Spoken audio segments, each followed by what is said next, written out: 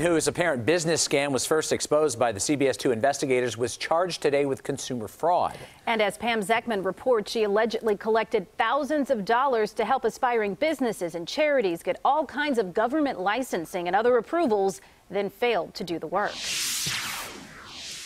Everyone that she has done wrong to were people that's just like me, that's trying to make a difference. Donna Davis paid Althea Taylor $3,800 to help her church set up a charitable program called Ring of Hope. Teaching children how to defend themselves without using guns. But all Davis got was the state incorporation paperwork.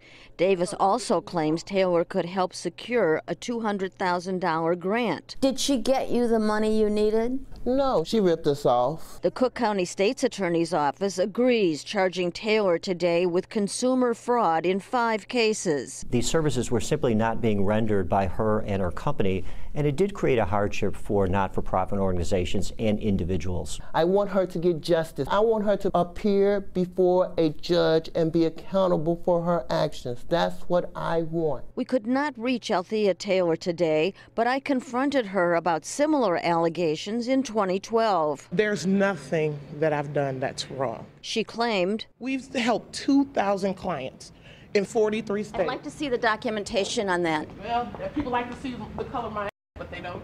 Have a good day." The state's attorney's office is seeking refunds for the former clients and a court order requiring Taylor to stop using the deceptive practices alleged in this case. And Rob and Erica, they're also asking for anybody that's had a similar problem with her or her company, Taylor Made Industries, to call the Consumer Fraud Office. Wow. So years pursuing this and finally some results coming in, Pam. That's right. Hopefully some help for these people. All right, thanks.